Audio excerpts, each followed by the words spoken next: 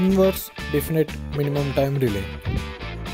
Inverse definite minimum time relay is a type of overcurrent relay which trips according to the magnitude of the fault current, which means as the amount of fault current increases, the relay tends to trip the circuit breaker quickly. Like if I is equal to 35 amperes, the time taken to trip the circuit breaker is 2 seconds. When the current is increased to 50 amperes, the time taken to trip the circuit breaker is decreased to 0.5 seconds. The relay is particularly used in a transmission system where the fault occurs due to the various reasons.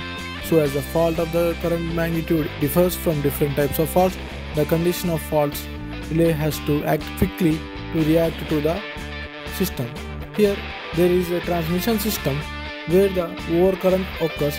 The red line indicates primary circuits, blue line indicates secondary circuits, and green indicates the disk. When there is a high current in the red line, it induces high currents in the blue line, which rotates the green disk fastly.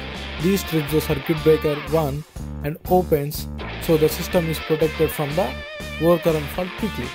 This is how a IDMT relay works in a power system to safeguard the operation. There are specialists in acting according to the amount of fault current. As the fault current increases, the time taken to terminate this fault will be decreased.